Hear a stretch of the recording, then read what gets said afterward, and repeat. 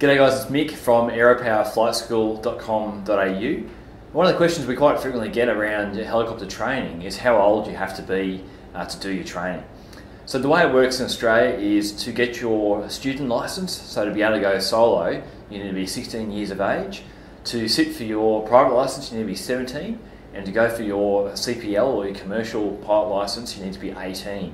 Now you can start flying training at any particular age. There's no age restriction on flying with instructors, but you need to be those ages before you can actually do those things. So before you go solo, you have to be 16, and again, before you can actually sit for your PPL or your commercial test, you need to be 17 and 18 respectively.